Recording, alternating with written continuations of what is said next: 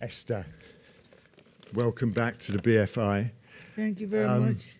Do you want to say something about the film quickly? Well, like what? Okay, we'll come back to that. We'll come back to that because, I mean... we start this? Yeah, I think that the way we should start is you had a background in filmmaking. Last year we showed the film that was made with Sidney Poitier. We also showed the film you made with Ted Kotcheff in 1968, I think. Yeah. Two Gentlemen Sharing, 69, Two Gentlemen Sharing. So you had a rich background in film. That wasn't your first film, though, was it, in 1969? No. Well, we did The Touchables before that. I started with that for 20th Century Fox. Robert Freeman, who had done all the Beatles films. I did that with him.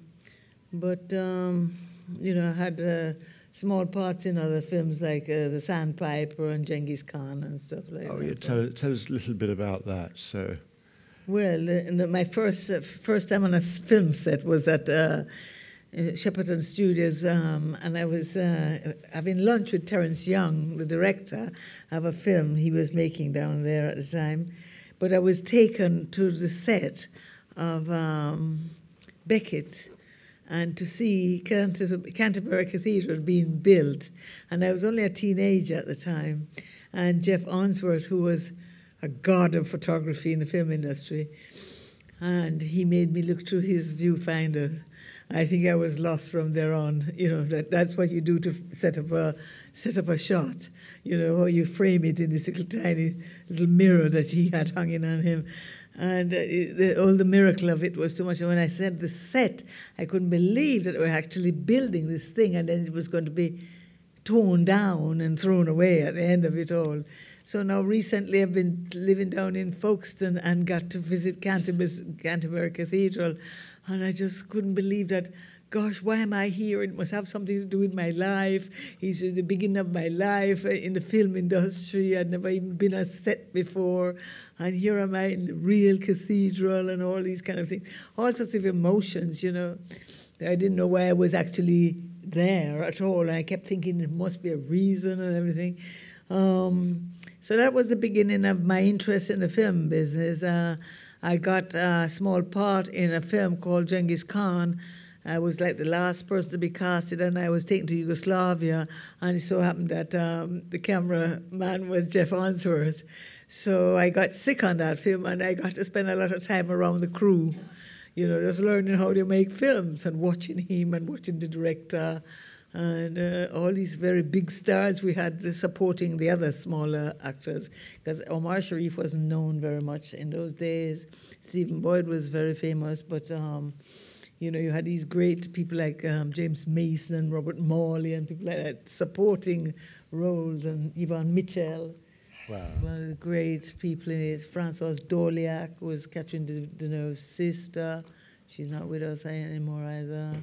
Tragic accident. And yeah, it was Telly Savalas. Lots of people who just, in a way, watching them and learning from them, you know, what it was like to be professional, or you turn up for work, and you had to be devoted and dedicated to do what you want to do. And so that was the beginning of my interest in film. I came home and immediately started doing TV. I did The Avengers and things like that, and just went on from there, really. So you were sort of immersed in film culture from a young age. I went to drama school, but I was always interested in the other side of the camera. After my brother actually showed me a sort of lantern slide with the glass. Oh, yeah, yeah. You know, and Magic make a sheet and make a lantern slide for me down there in the bushes that we came from in Jamaica. You know, I come from a village that had no electricity or anything, so my brother created all that and made me think what lots of things are possible. So I was always very interested in the camera and the other side of the camera, although as a young girl I was put in this beauty queen business, and I became a Miss Jamaica, so a beauty queen underage, not supposed to be in the contest, whatever.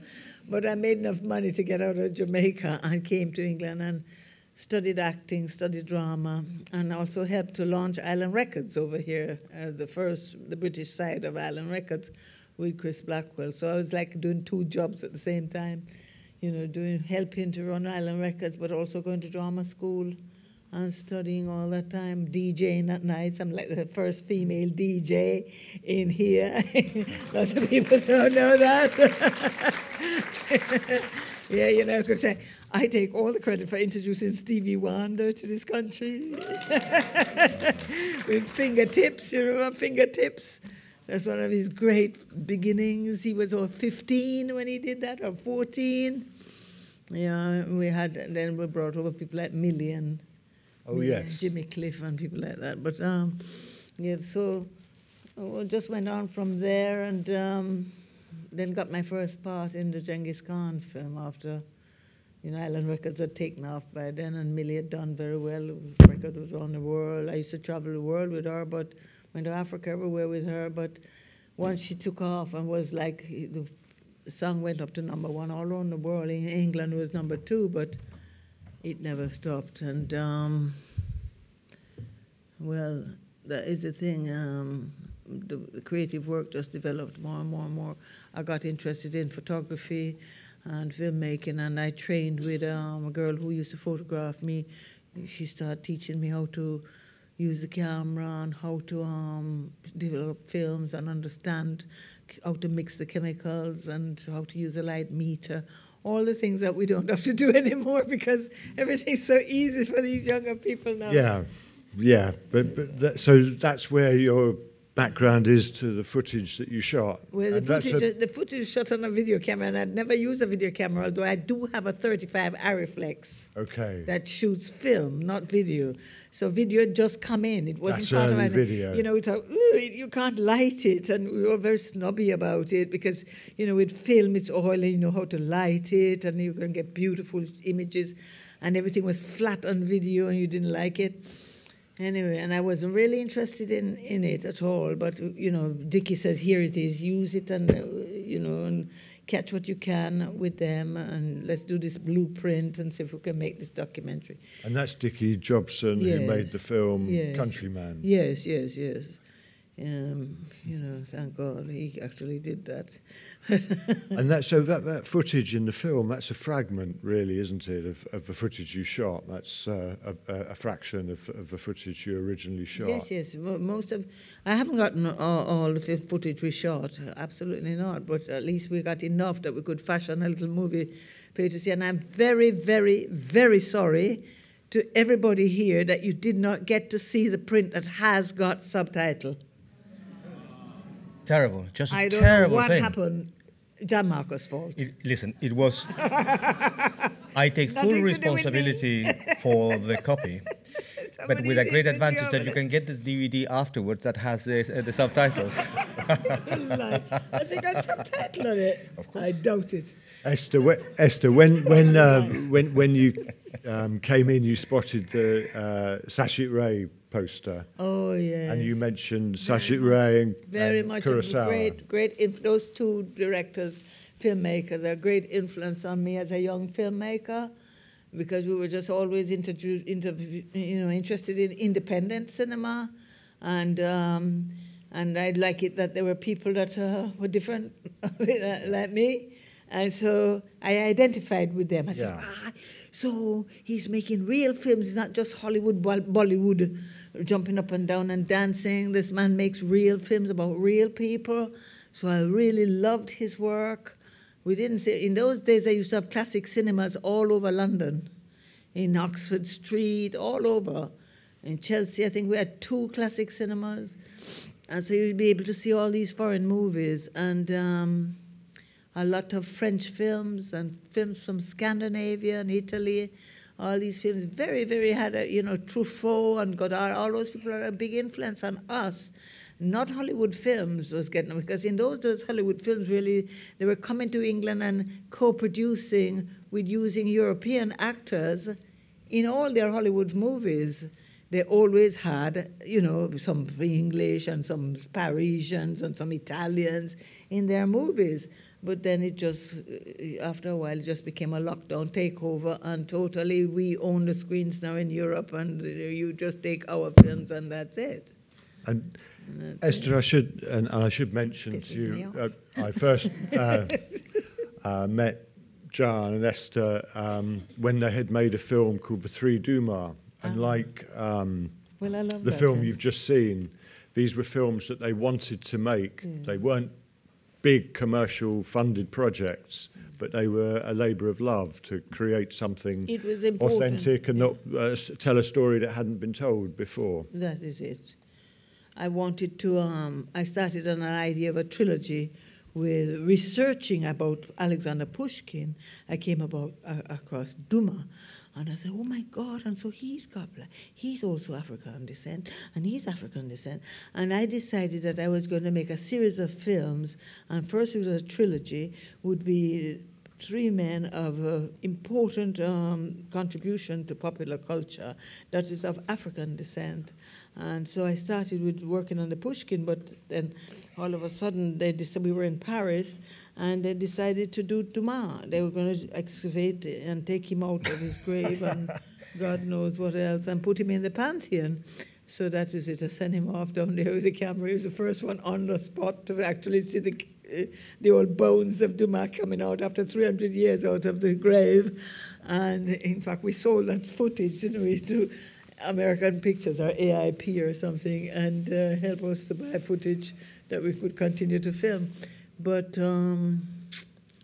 Alexander Dumas became #1 instead of Pushkin.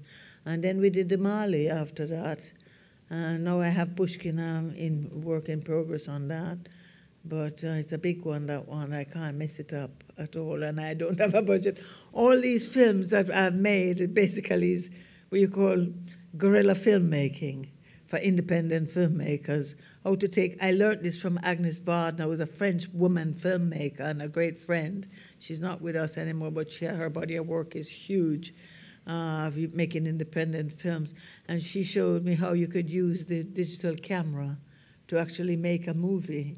And because all the time I have my 35 Arian, it's all 35 reflex, and I just can't think in that way. And then immediately I see what Agnes had done with the Gleaners. It's a great film. And I just thought, wow. And I talked to Gian about it, and when we decided, why not? Let's just get digital cameras and start working with them. And that's when we went in search of Dumas. We have a whole film in search of Dumas, which isn't been shown to you, for you to see all how people reacted to this film all over the world. This film has been going since 2011. Okay. This is the 3rd time it's shown here. Yeah. Sold out, first and second time, and even the work in progress. So it's very successful. And apparently, because we won a UNESCO Honours Award, reggae music was then taken and made a national heritage to be protected by UNESCO, by United Nations. And, it's a big one. It's a big one for us, yeah. And also that the second album that we did, which is produced at Cheney Row, and the photographs that then end up again on the first album, first and second album, that album is now in a capsule in the Metropolitan Museum in New York City. And that capsule has got other things from the last century, and they'll open it in the year 3000. And, we'll be gone, but the work continues. And they say that when that capsule is open, they'll say Bob Marley was a true prophet. And the man from Time magazine had written up about it. And it was all the information was sent to me about that this had happened to the Burning album. And of course, because also the Burning album show you the Rastafarian people for the first time, where the music came from, how they suffered, everything, and how out of them came the songs and everything. That is on that album. Burning and looting is definitely part of their life. You see what happened to them. We're pushed for time, so I'm going to hand over to Gian quickly and just talk about how the two of you work as filmmakers. Well, I think that it works. I think it works rather well. I really like it. I think that Esther has courage to break the rules. and to just be creative. And that makes it very easy to actually just do something and don't hesitate to just go and do it and come back and try to fix it. And that makes a whole difference. I think that the most interesting thing is that, you know, the creative energy.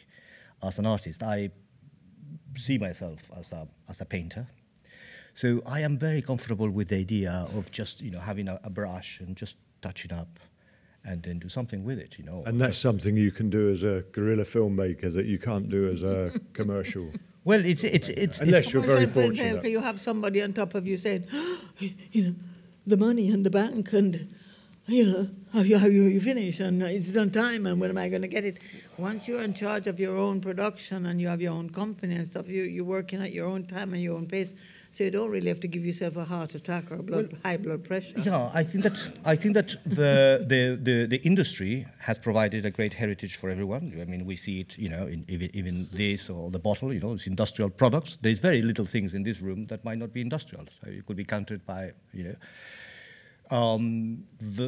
They have a heritage. They have something to contribute. I think that, you know, we find ourselves halfway. I think that we were able to take care of the post-production ourselves. We didn't have to delegate to Soho or to Universal Pictures to do that. We've got subtitles in, you know, about 6 languages that we have done ourselves. And we were able to provide the material to the aggregators and to film it.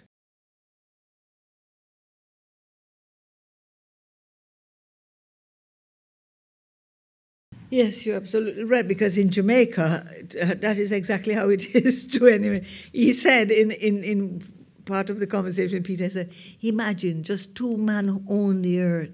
Where he's talking about is 2 men that own the earth, right? The earth is just Jamaica. He means the 2 opposition, he said something about the opposition and the leader, is the PNP and the JLP, the 2 parties that run the island since we were little children. So to him, they think they own the world, they own the earth. Because he used to say to me, if I didn't think that I owned the own earth, I would do something terrible, like, you know. And so he said, my father owned everything, so I own everything. And he used to say those things to me in his mind, that he don't have to feel any resentment about the way they do his people and do the people in. But, you know, he didn't voice it as much as Peter Tosh did. Peter was not afraid to speak out about the people who they were repressed and done in. And, well, that's how it was anyway.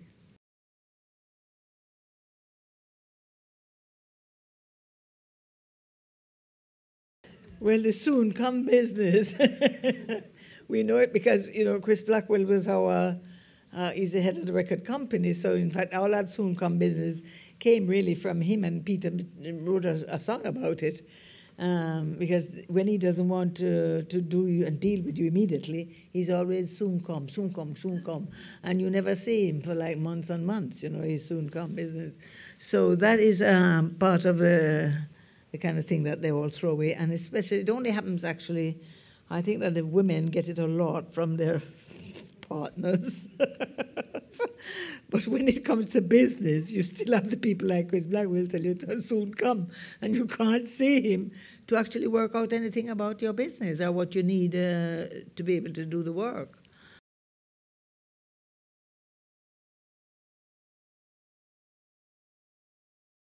Right. Well, because I was, you know, I was very certain of myself. I had just finished starring a multi-million-dollar movie with Oscar-winning star, Sidney Poitier.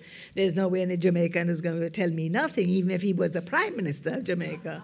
You understand? So that is it. You see, I get there, I just said, right, this is what we want to do, and this is what, and I went to the poorest people.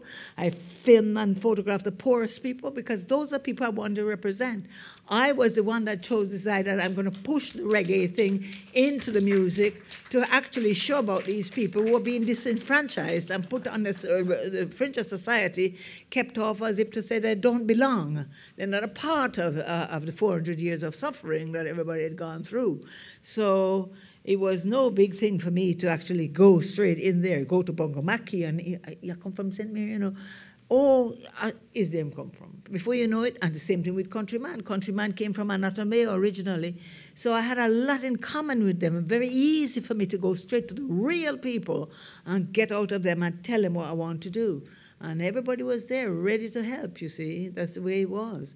The only person I ever had any problem with was Bunny Wailers, and it's just because that's the way his personality was. He just. And Esther, we've almost got to wind up. Yeah. But I'm going to jump in and just ask the last question, which was about the soundtrack. Oh, the soundtrack. I couldn't get to use any of the songs because Chris Blackwell put a lot of lawyers on me to stop me, and John, our film was taken to America. We were premiered in New York City at Robert De Niro's cinema, where we were given letters from lawyers telling us we can't show it. Chris Blackwell said that we're using his things and blah, blah, blah, we're not allowed. And basically, it was the songs that we had collaborated with Bob and I had, which we wanted to share with you, the public, about the work we did and where it came from, all these songs, you know, and tell you a little bit more story. But we were not allowed to do that. So basically, we had to just find new music in one night. In one night, Family Man's son, my brother in Canada, we just had lots of musicians sending their work, and that's how we created soundtrack in less than 24 hours. We were able to show the film. The two of your songs. Yeah, one of my songs. One of my songs is on it. Yeah, and so we did it, and because the Prime Minister's wife from Jamaica had been flown up, lots of official people were paying like $340 a ticket to come to the screening. A huge thing put on in New York City to raise money for a charity in Jamaica by Joe Higgs' niece. She ran it. She was a lawyer, and she brought us there to America and the film and the whole thing to help this charity, which is bright children in Jamaica who are really poor, but they had the possibility to go further. So we said then the screening for this is all the money is going to this charity, and Chris Blackwell tried to stop it. Nikki Bogle. Nikki Bogle is the name of the girl, and she was the granddaughter. Yeah, the niece of Paul Bogle. Paul Bogle and Joe Higgs, the man who trained the Wailers. So it was a fantastic team of people. All the daughters and sisters all came up to New York for them. And then Chris tried to crash the whole thing. But we won in the end because his lawyer then sent us back. I think he said, good luck with your Bob Marley film. And John Marcus immediately went and, registered Bob Marley film as ours. they can't use it.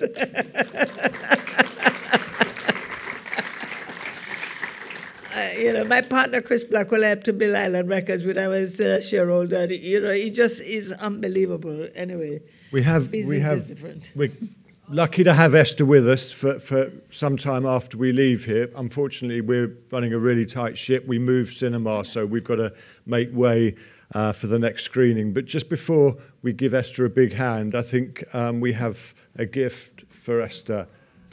Oh, how very sweet. Oh, how lovely. Give me this, Daddy.